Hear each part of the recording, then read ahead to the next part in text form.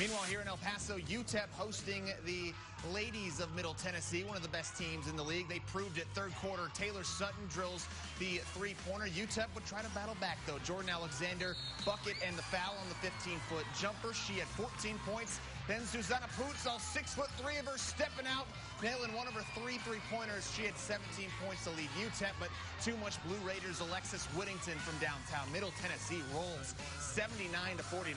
UTEP is now just 4-14 on the season. Middle Tennessee played really well. I mean, a team that makes 6 3-pointers per game on a good day made 6 in the first quarter against us and kind of put us on our heels. We were daring them to hit the three.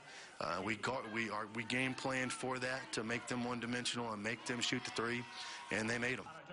UTEP is back in action next Thursday at Old Dominion.